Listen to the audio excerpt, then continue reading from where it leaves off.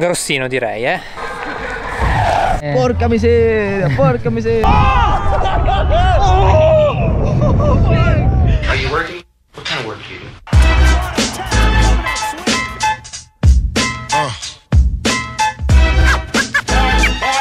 What is it you want to do when you grow up? Hey yo, I'm gonna be on TikTok. That's all my eyes can see. Victory is mine. Yeah, surprisingly, I've been laying, waiting for your next mistake. I put in work and watch my status. Bene, allora siamo arrivati a Big White, si chiama la città, siamo vicino a Kelowna in Canada. Sono venuto qui per fare il contest di Tom Van Steenbergen che mi ha invitato. Questo è il nostro appartamento. Abbiamo qua soggiorno, molto bello questo posto, veramente fighissimo. Qui un'ottima visuale, andiamo fuori un attimo a vedere. Bici, qui c'è tutto.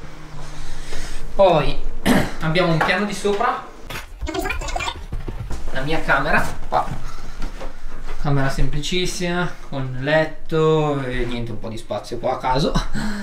Poi ovviamente qui c'è la camera dei francesi che se la sono già presa, cani, perché sono arrivati prima di me, un po' più grossa la loro. Giù di sotto c'è, qua in questo seminterrato sta invece Barrett, che si è preso diciamo tutta la parte sotto, dove ha anche lui un altro bagno e la camera. Ho il fiatone e basta, non riesco più a parlare.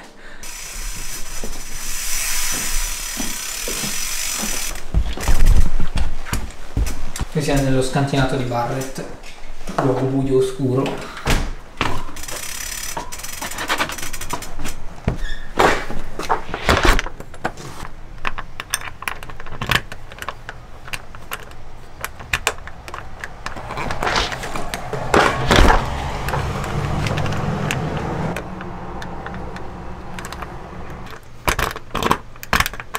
Tiro fuori, si prova, ok, non si apre, perfetto. Allora sto andando al course adesso, devo fare prima la registration perché ovviamente senza il braccialetto non si può girare, devo gonfiare anche le gomme perché sono sgonfie, siccome in viaggio nella valigia bisogna sgonfiarle e niente, adesso devo ritrovarmi, non so dove sono, penso sia di qua, penso.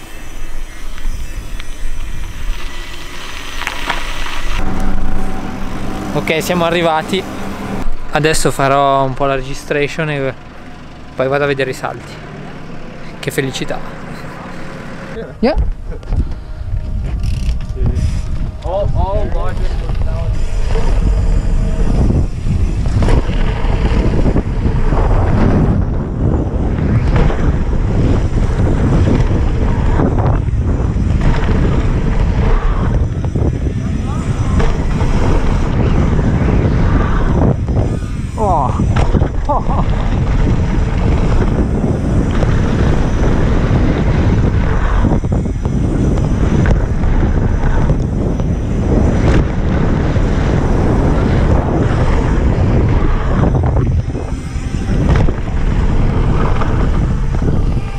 I had a huge case on the on the step up.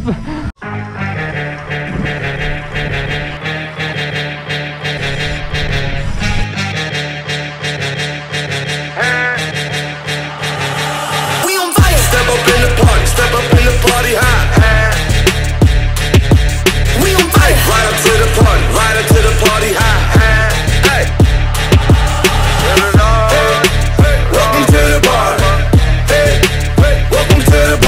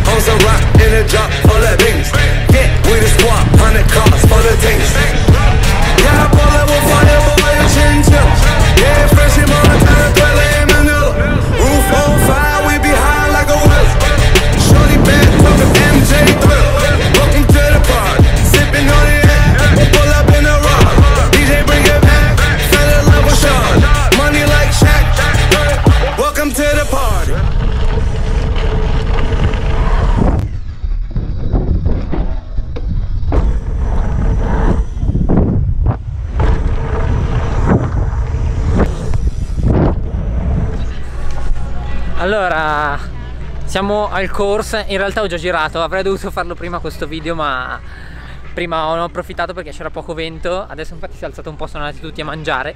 Allora abbiamo di qua il gold course, mentre di qua il bronze. Abbiamo Shaper, Dustin. How's it going? Lui è lo Shaper tutti e due i course, sia quello bronzo che quello oro.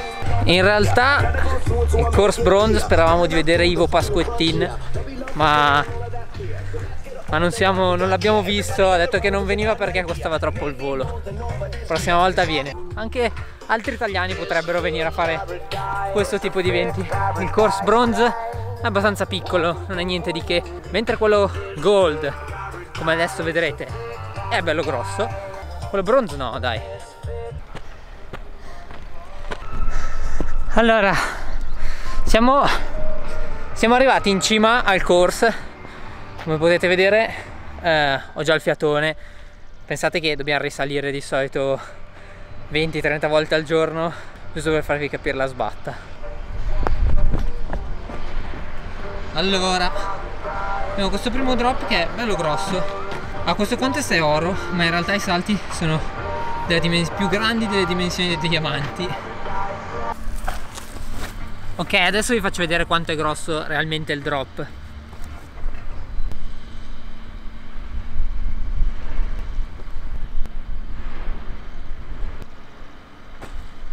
Poi abbiamo questo boner, che penso che sia il boner più grosso che ho mai visto nella mia vita. Però a saltare è ottimo, diciamo. Quando lo si fa saltando è ottima la dimensione. Ancora, guardiamo le dimensioni bene. Bella frase.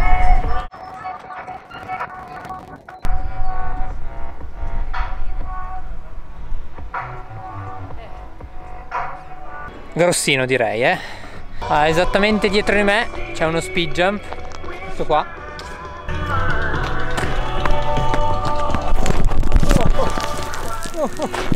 Morto. Bene. Ok, sono già morto. A posto. Rifacciamo. Siamo sul primo salto, due doppi, diciamo. Le due rampe sono veramente enormi. Il terreno è abbastanza morbido, però adesso si indurerà col sole di questi giorni. Ok, qua siamo davanti a questa rampa che boh, non so, sarà 4 metri alta, mega incazzata, mega poppy, spara in altissimo.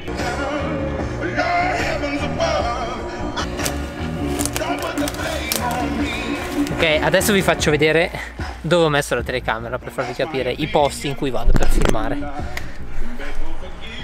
Su questo bellissimo tronco, come vi sembra? Dopo quel salto lì c'è questa gobba che in realtà tutti stanno scrabbando, non so se qualcuno la treccherà. Poi abbiamo l'onda, questa, può vedere, il video è abbastanza grosso, è uno step down, tutta l'onda.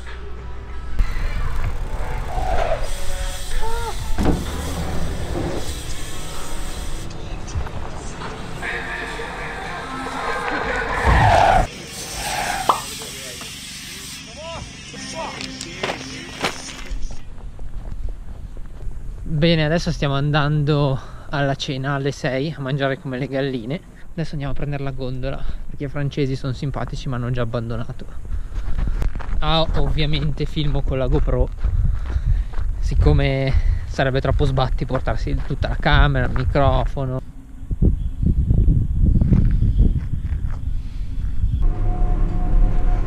A notare che non c'era neanche il tornello. Questa gondola di sarà 100 metri per arrivare in centro città, comodissima, però 100 metri. Dude, happy 4th of July. Dude, they're like little tiny dudes. Oh. Hello, I'm here at. Ciao, ¿cómo estás? Come sta? ¿Cómo está? Come estás en español? Sí, me hables un poquito español. No. I remember like bad word in Italian. Yeah, say that. Porca miseria. Porca miseria. Non Porca miseria. It's not a bad word. Yeah, But porca Lugano. miseria is not a bad word. Yeah, but I've been working at Lugano and everybody was saying like, porca miseria, porca miseria. 35. No way. You get 5. I'm not holding your shit. I'll get a bit.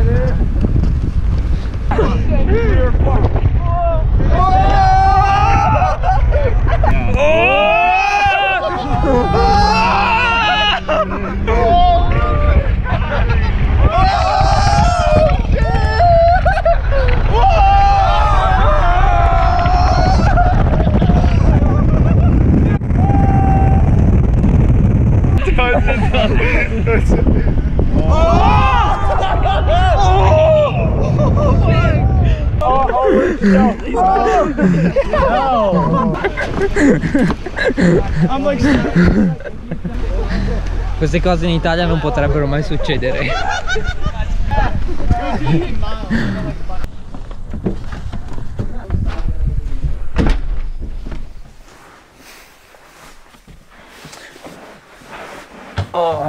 Allora, ci ho messo 2 ore a preparare questo set cinematografico, ma ne sono veramente fiero. Sto usando questa bellissima luce per farmi illuminare la faccia. Va bene, bene, dai, te? Stavo vloggando, adesso sei in diretta nel vlog. Daniele Ferri. Allora, niente, vabbè, come avete visto i salti sono giganti, le rampe sono altissime, penso che la rampa più bassa è 3,5 metri. Tenete conto che al park, al Monza Pizza Bike Park, la rampa più grossa che abbiamo è 2,5 metri, ma io solitamente mi alleno su una rampa di 2,20 metri. Ma tutti qua, infatti ci danno tanto tempo di prove, ci danno 3 giorni di prove proprio per questo. L'organizzazione, penso che sia l'organizzazione migliore di qualsiasi contest. Speriamo nei prossimi giorni di mandare altri trick e fare delle belle run in modo tale da essere pronti per le qualifiche di venerdì. Yo!